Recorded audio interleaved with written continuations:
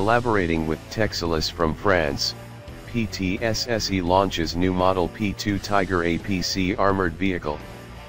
Indonesian private defense manufacturer, PT Sentra Surya Ekajaya SSE, introduced its new P2 Tiger 4x4 armored personnel carrier APC. The inauguration was held at SSE's manufacturing facility in Tangerang on January 23, 2025, attended by Indonesian Deputy Minister of Defense Donny Ermawan Taufanto.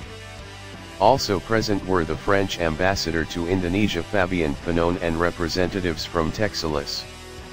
The P2 Tiger has a modular design that can be developed into several variants. The APC version of the vehicle can accommodate up to 8 passengers and 2 crew. The vehicle weighs 18 tons.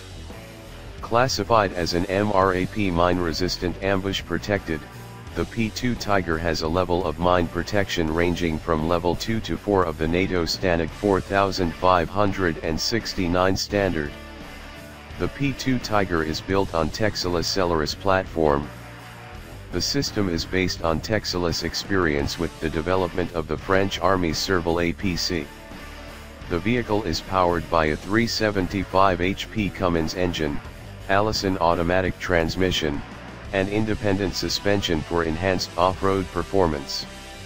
In this collaboration, SSE designs and produces the P2 Tiger hull, assembles all components, and integrates tactical and combat systems.